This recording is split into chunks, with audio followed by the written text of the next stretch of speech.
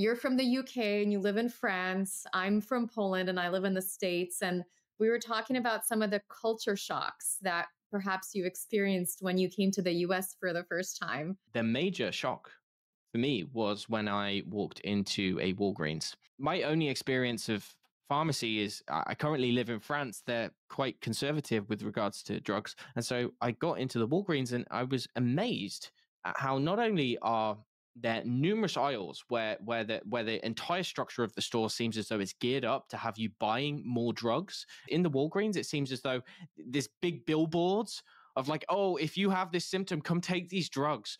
So you have this just massive aisles of tons of these different drugs that you can't even get hold of most of the time in Europe.